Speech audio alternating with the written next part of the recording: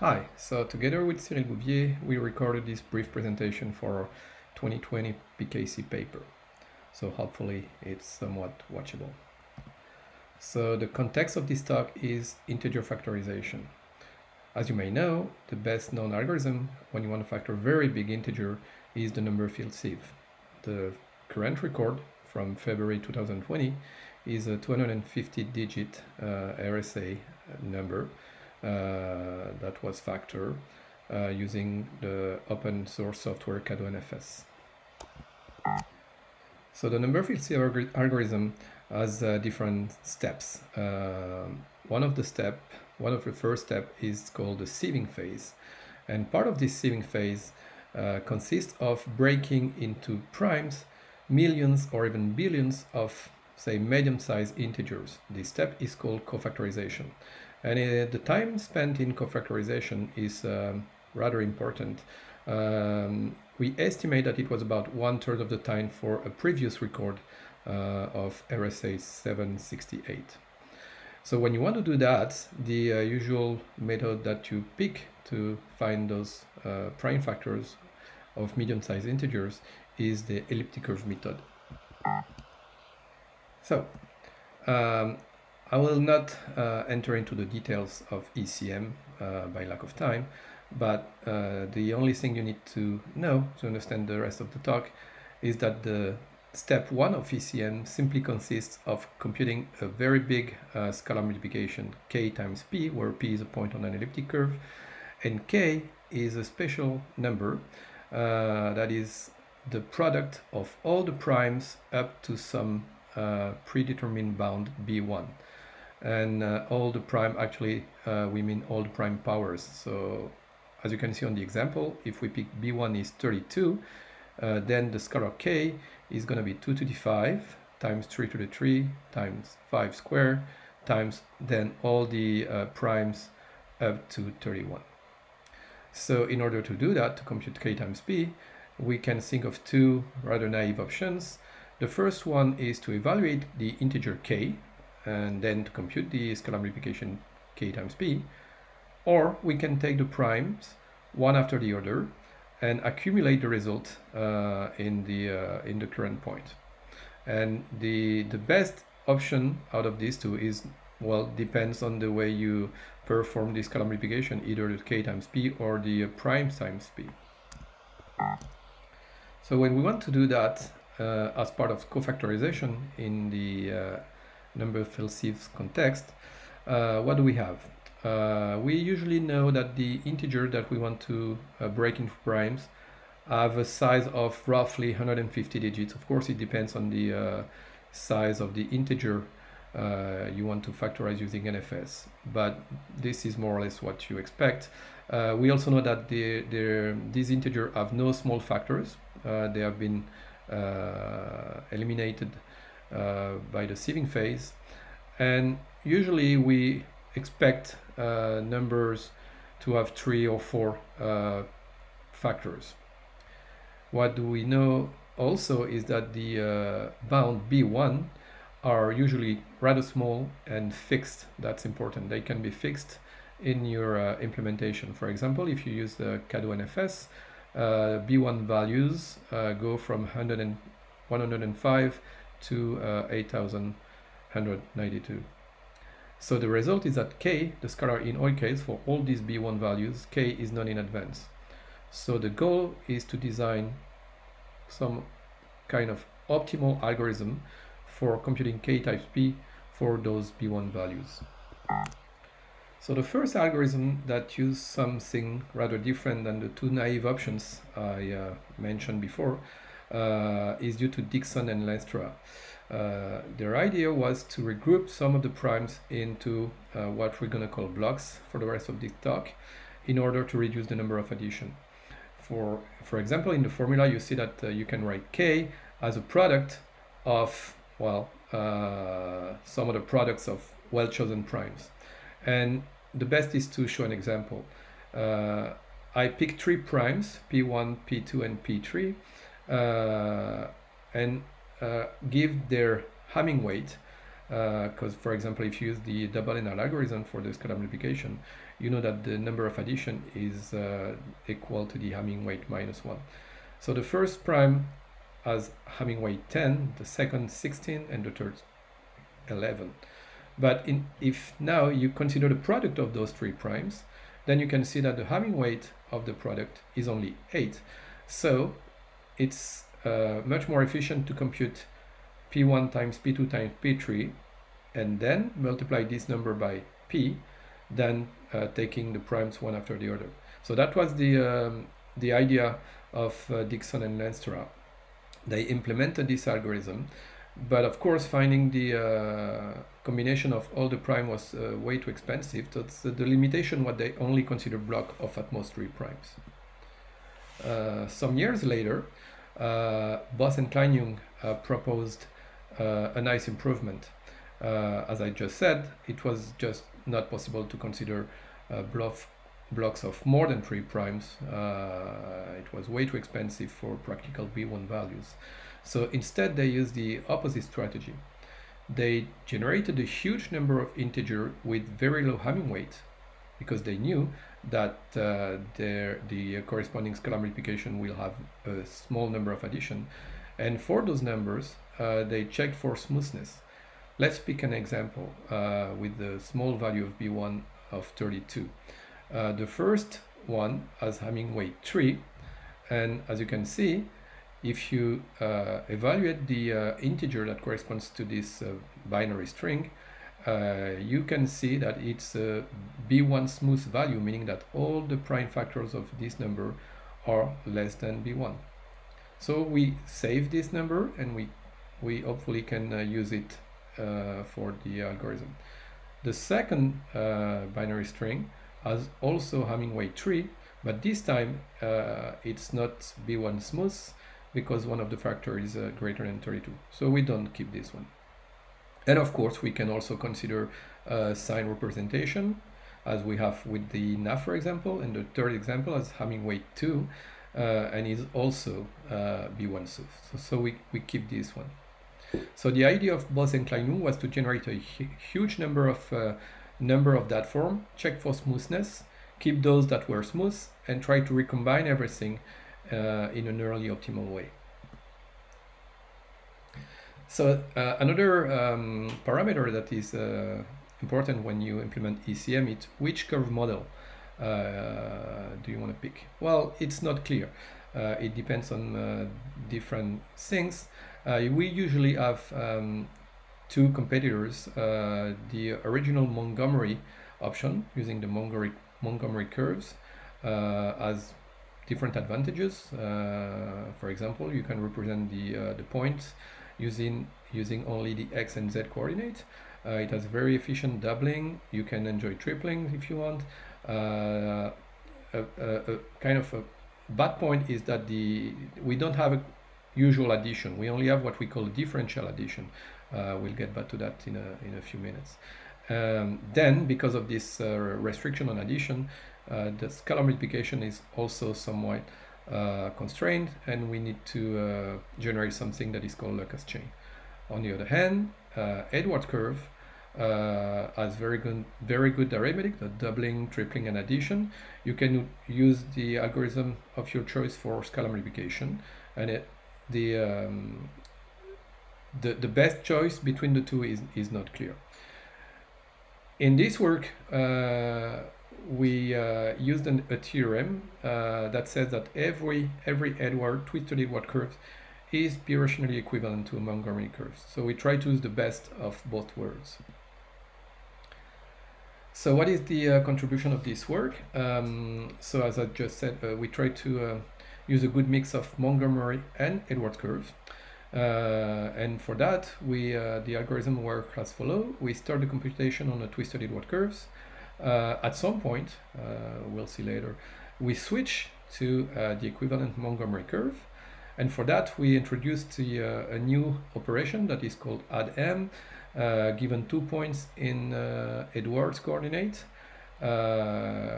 We can compute the sum P1 plus P2 on the corresponding Montgomery curve in XZ coordinate only, and this operation costs only 4 multiplication. This operation is partial, but that is sufficient for this context. And then we can finish the computation on the Montgomery curve, including the step 2 of ECM, which we're not going to talk about in this presentation.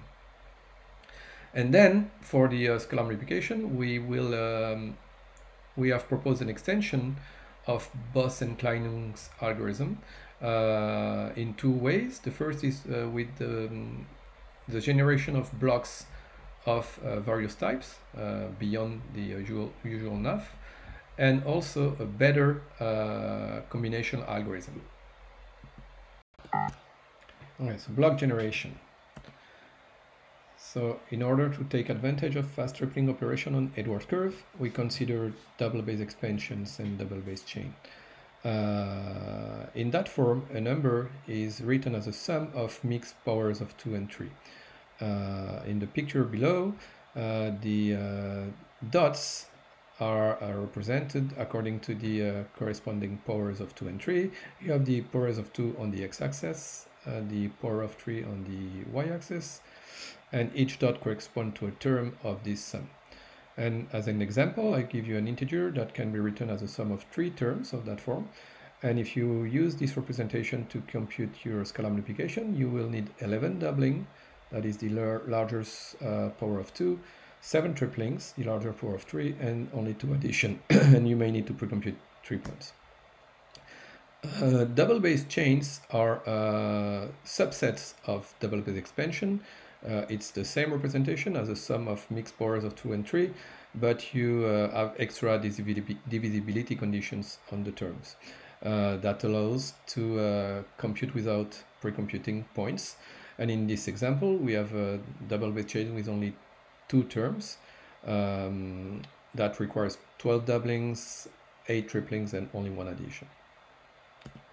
So that's for Edwards curve. On Montgomery curve, we do not have a classical addition. We only have a differential addition, meaning that if you want to compute P plus Q, you need P, Q, but you also need the difference between P and Q. And if you want to use this differential addition to compute your scalar multiplication, you need to use what is called Lucas chain. This is exactly a chain that satisfies the above condition.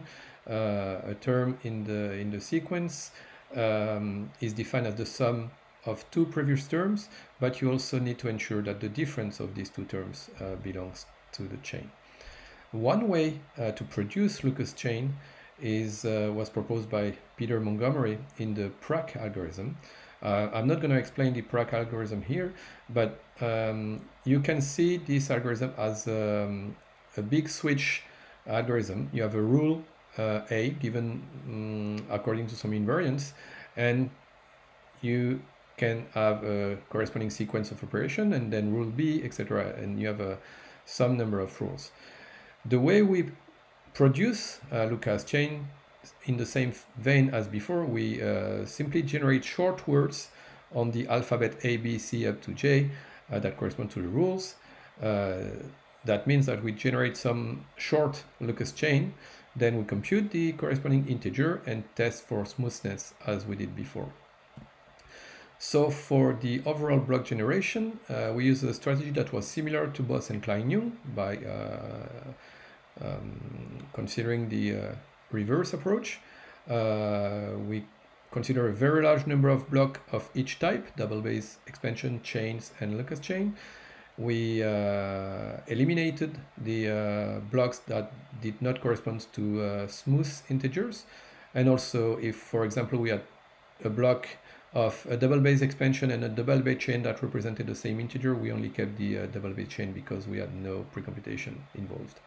So in total, we generate quite a lot of numbers, as you can see on this table, and it took about 10,000 hours of intensive computation to produce all these blocks. When you compute such a big amount of objects, especially computational combinatorial object, you want to make sure you do not compute the same object twice. So that's what we did, and no block was generated more than once. So for the rest of the talk and the block combination and the result, I will give the screen to Cyril that will finish this presentation. Thank you. We are now going to see how to use the block that we just generated to compute the scalar multiplication in ECM. So for small value of b1, like in the example b1 equals 32, it's quite easy to find a way to use them to compute the scalar multiplication, for example by using 8 blocks and 1 block on the one double base chain on the twisted Edwards curve and 7 Lucas chains on the corresponding Montgomery curve. So the goal here is to find, given a b1 value, the subset of all the generated block with the smallest cost, such that the product of the integers represented by those blocks is exactly k, which means that the subset of the block allows us to compute the scalar multiplication in ECM with the given value b1. So here, by the cost, we mean the sum of the arithmetic cost, which is just counting the number of multiplication and squaring that are needed. In their paper, Boss and Kleinium propose a greedy algorithm to combine the blocks. Their algorithm is very fast. It generates good solutions, but not optimal ones. In order to do that, they use 2 values to choose the best block that they add in the current solution set. So the first value is the ratio between the number of doubling and the number of addition, and the second value is a score function that they design to favor blocks with a large number of large factors. They also propose a randomized version of their algorithm in which they only choose the best block with a given probability, or else just they choose the second block or the third block, etc., etc. It allows them to generate lots of solutions and to keep the best one.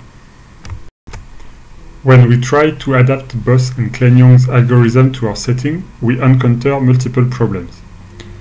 First, we look at the ratio between the number of doublings and the number of addition that they use to sort the blocks. The first problem was that we use triplings, so we need to add this in the ratio. But also, we use both twisted Edwards and Montgomery curves, where the cost of addition and doubling are different. So it was not easy and straightforward to find one single value to replace this ratio. We also observed that the score function does not always achieve its goal to favor blocks with large factors. We were able to find examples where their score function was favoring blocks with smaller factor or less factor.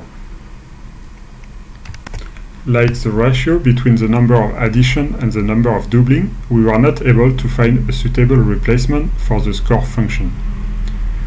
We first tried to sort the block by arithmetic cost per bit, but it does not yield better result. Here, by arithmetic cost per bit, we mean that we divide the arithmetic cost, the number of multiplication and squaring needed to compute the block, by the number of bits of the integers that the block is representing. So we wanted to do something more exhaustive, but a complete exhaustive search is totally out of reach, even for small b1 values. So we try to reduce the enumeration, the exhaustive search. So first, we shrink the enumeration depth by using an upper bound on the number of blocks in a solution set. So here we lose solutions, but we hope that the best solutions and the good solutions have a small number of blocks. Then we find a way to reduce the enumeration width at each step using the knowledge of an upper bound on the minimal cost. Using this, we do not lose any solution. First, note that an upper bound on the minimal cost can be found with any method, like Boss and Kleinium's algorithm or the double-ended method. Using this knowledge, at each step of the exhaustive enumeration, we are able to compute an upper bound on the arithmetic cost per bit of a block that can be added to the current set if we want to obtain a solution with a smaller cost. So now we can describe our algorithm. First, we sort the set of all generated blocks by increasing value of the arithmetic cost per bit. Then we enumerate depth first all subsets of block of size less than a given bound. At each step of the enumeration, we use the upper bound on the arithmetic cost per bit to discard inadmissible blocks. The bound on the arithmetic cost of the best solution can be updated throughout the algorithm, which means that as we obtain better solution with smaller cost, we obtain sharper bound for the arithmetic cost per bit at each enumeration step. Now let's look at results that we obtained with this algorithm. First, let's look at the best solution that we found for B1 equals 105, which is the smallest B1 value used by CADO-NFS during the cofactorization step. Here we can see that with this solution, we use both the twisted Edwards curves and the Montgomery curves. We use double base chain and double base expansion with triplings on the twisted Edwards curves, and we use Lucas chains on the Montgomery curves. Now let's compare our results with other implementation of ECM. We looked at the implementation of ECM in CADO-NFS, which use Montgomery curves. Then we looked at other implementation of ECM using twisted Edwards curves like ECM MPFQ or ECM at work, or an implementation of ECM on Calray.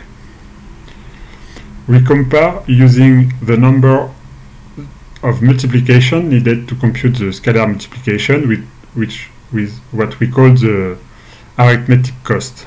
And for all B1 value that we looked at and for all small B1 value, we are always better by a few percent than all the other implementation of ECM.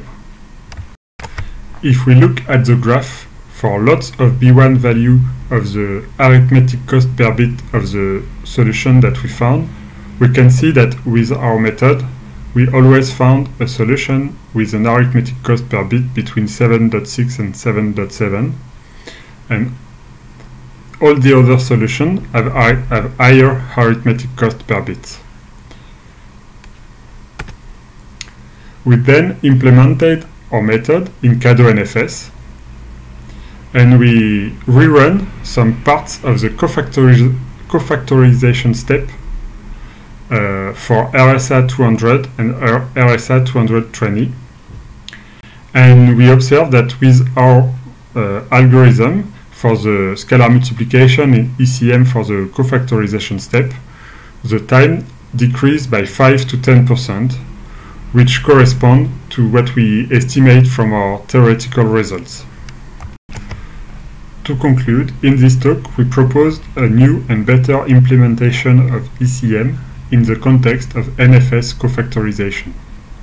Following the idea from Dixon and Lengstra and Boss and Klein-Young, we generated blocks of various types like double base chains, double base extension and Lucas chain, and we combined them using a new quasi-exhaustive approach for various B1 values. Our ECM implementation used both twisted Edwards curves and Montgomery curves, used a new addition and switch operation to go from 2 points in a twisted Edwards curve to their addition on the Montgomery model, and used not only NAF but also double base expansions and chain, and also Pratt generated Lucas chain. All our results and our source code are available at the following address. Thank you for your attention.